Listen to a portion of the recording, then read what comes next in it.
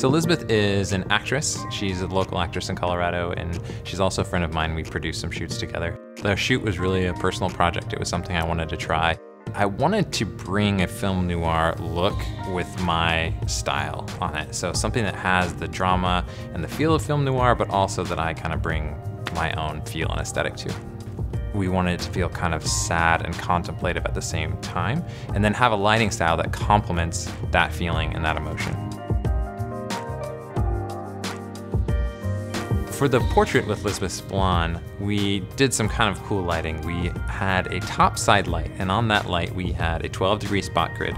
And on the spot grid, we actually taped a strip, so you've got about a 2-inch strip going down the middle.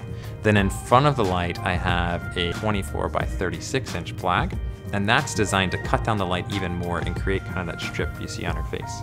Then in front of the 24 by 36-inch, we have a 12-inch by 18-inch flag, and that's designed to do two things. One, cut the light off of her shoulders so we don't get any kind of spill, and two, take all of the light off the background so that's something that I can control. Then to bring some light back into the shadows, I have a big 75-inch indirect light motive octabox right behind my camera, and that just kind of pushes light into the shadows, especially little details like the zippers and fingernails and things like that. On the background, to create that gradient, I just have a small strip box, and that spills across to kind of separate her from the background. So we used flags in this image, and really it gives you a lot more control over the lighting that you have there. I feel like flags are one of those things that are kind of underutilized because it gives you so much flexibility and freedom to change it and make a look and a feel that's all your own.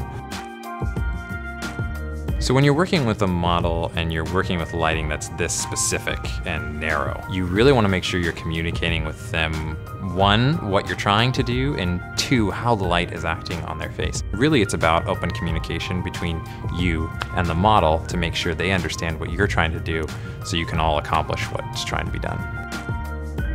I really enjoy when something in my mind comes out on the screen as my final image, or even in print in this case too. For a long time, I think any artist kind of struggles with that period of time when you think about something really, really cool and you go to try and do it and it just doesn't work.